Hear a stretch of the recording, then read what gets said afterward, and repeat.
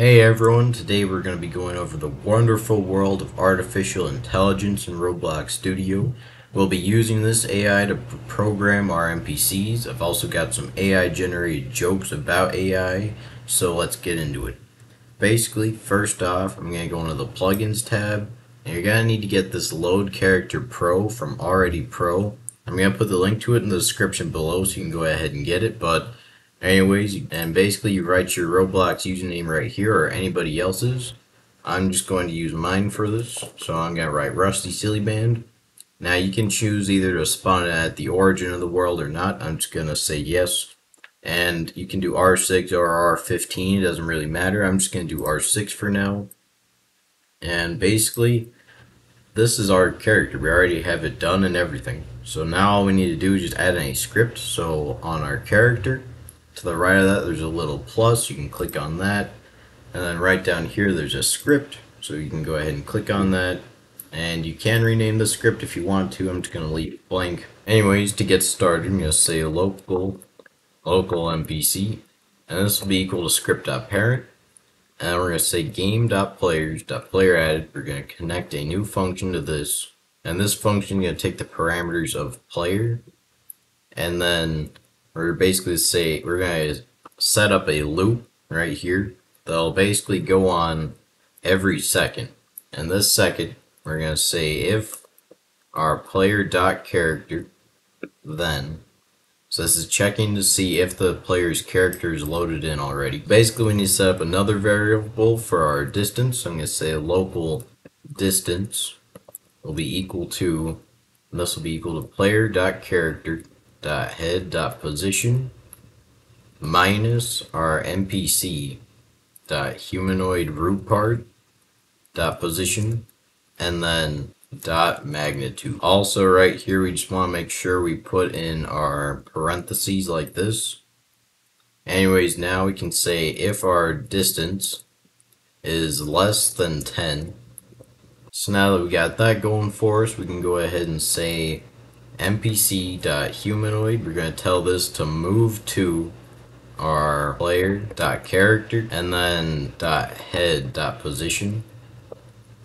Now we're going to say else if our distance is greater than 20, then what we're going to go ahead and do is we're going to tell our NPC.humanoid to go ahead and move to our NPC.humanoid root part. This is going to be a lot, so just hang on with me. Humanoid root part dot position plus vector3.new, and that's going to be math.random, and then we're going to do -5, 5, and outside of these first parentheses we're going to do (0), math.random, and then -5, 5. Right, and then we're going to add an else, say npc.humanoid. We're going to tell it to move to our npc.humanoid root part position. This script is essentially a set of instructions for an NPC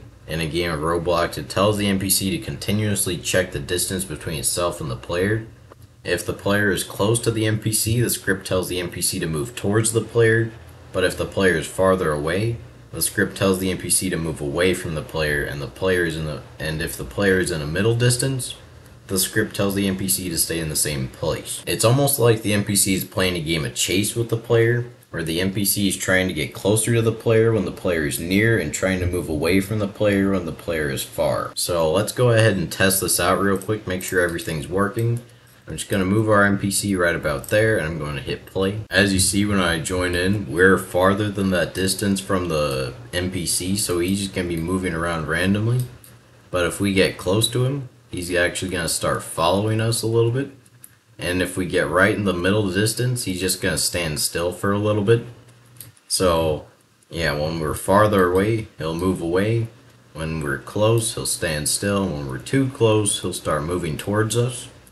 Now, there's one more thing that you guys would probably want to know.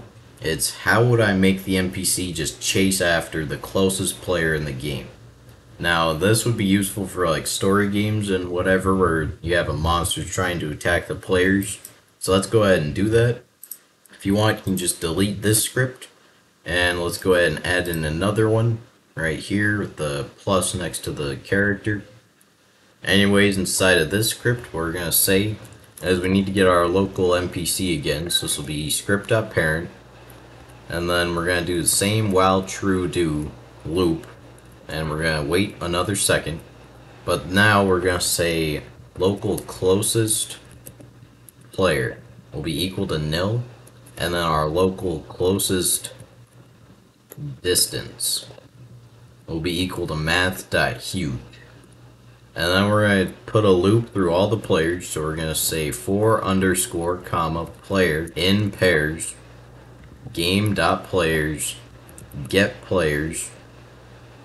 And then we're going to tell it to do this.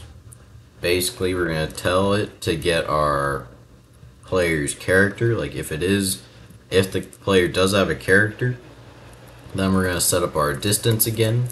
So our distance will be our player, well, member of the parentheses. So player dot character dot head dot position plus minus NPC dot humanoid root part dot position.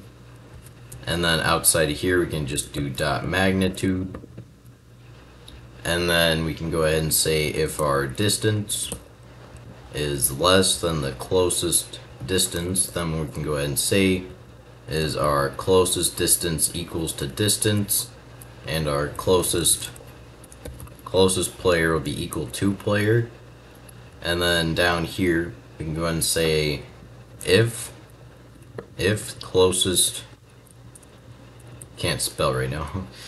So if our closest player, then we can go ahead and say NPC dot humanoid. We're going to tell it to move to, we're going to grab our closest player dot character dot head dot position, and then that will be it actually. So what this script does is basically imagine the NPCs playing a game of tag with all the players, and the script is helping it to always know who is closest to it at all times, so it can try to tag them. Every second the script looks at all the players and checks how far away each one is from the NPC. Whichever player is closest to the NPC, the script tells the NPC to move towards that player. So anyways, exiting out of the script, we can go ahead and click play, make sure this works the way we tell it to. And so when we join in, you can see this guy is constantly chasing us no matter the distance from us. Now that's a good thing, but how do we make sure it tests in a public server with all the different players? So I'm going to stop that. Inside of test, you can open up a local server, and this drop down menu can set however many players you want to. This will basically open up like windows on your computer of multiple instances of Roblox Studio for each of those players. So I'm going to hit start with a 2-player server real quick. So now joining in, I'm going to X out of these Explorer and Properties tabs just like right here. Now, as you can see, when this player goes away, the NPC is trying to get that player. But now when I move away with this player, the NPC will follow me because I'm the closest player. But then if I jump over this one, you can see he's now going for that one, for this player. And so basically it carries on for whoever's the closest player to the NPC, and that guy will just go ahead and attack them. And yeah, so thank you guys so much for watching. Hope you enjoyed this as much as I did. Like I promised at the start of the video, I did have an AI joke to tell. So why did the AI get cold? Because it left its algorithms open.